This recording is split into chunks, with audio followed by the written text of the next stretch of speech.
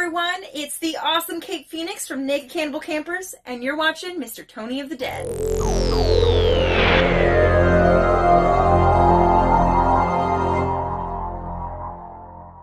And the first thing I'm going to show you here is from Arrow Video USA, and this is directed by Irvin Berwick, and that is Hitchhike to Hell.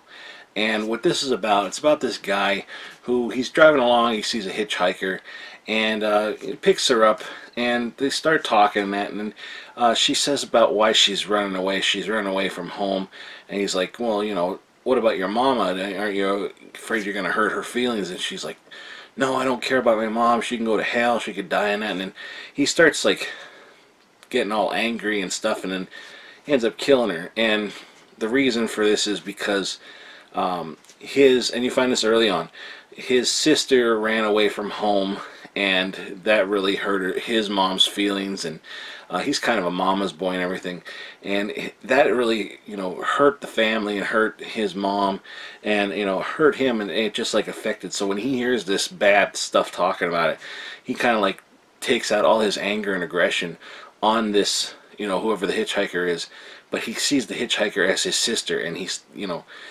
kills them. So it's kind of like this manhunt. Who's this serial killer? You know, this hitchhiker guy, this guy that's killing hitchhikers, or girl. They don't know, you know, if it's a male or female at the time. But you know, they find like a wire, because he works in like this like dry cleaning place, and he delivers. That's why he's driving around all day. And so yeah, this is going on in like Glendale, California. This is all happening, and this is from 1977.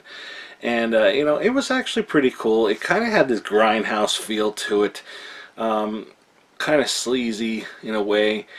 I liked it. I thought it was pretty good. The main character is kind of likable, even though he's the killer. He's kind of likable, but every one of the hitchhikers is like, they just, I don't know why, it's like something with it's always the family, you know, nobody really gets away. It's kind of a shame, because everybody's running away from home, and that's the scary thing too. Like, I know it's California, it's a big place, but like, I don't know, it just seemed like there was only two policemen on the job, one of them being the professor from Gilligan's Island, and so that was cool to see him in this. It was also influenced, it says here, by the depraved crimes of the likes of co-ed killer Edmund Kemper.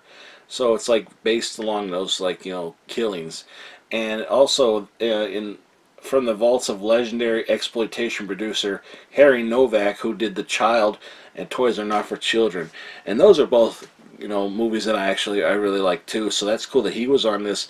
You know, it has like that, like I said, it's like a trashy kind of feeling to it. And the picture, it looked pretty good, but I don't think it was cleaned up amazingly. Like, it still had like a grindhouse feel to it, and that's cool and all. But if it's going to be on Blu-ray, you know, you want it to be clear. But I didn't mind it. I kind of liked it because it had that look to it, had that feel to it, and everything. Some of the lines were kind of, you know, shitty in a way, like the way they delivered them, but all in all, I thought it was a pretty decent movie. I liked it, and I'd watch it again, definitely. But now I'm going to show you what's inside. And there you have the newly commissioned artwork by the Twins of Evil. I like that artwork. And then if you reverse it on this side, you get this artwork, which I think is really cool as well. I think I like this one more, but this one's pretty cool too.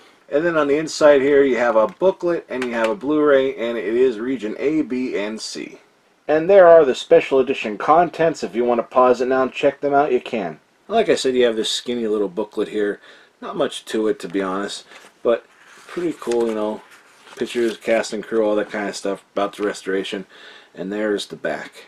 So yeah, I definitely say check this one out. I thought it was pretty cool. I enjoyed it a lot, and I didn't, you know what to expect going into this. So I had a good time watching it, and I think I'd watch it again. So that's Hitchhike to Hell.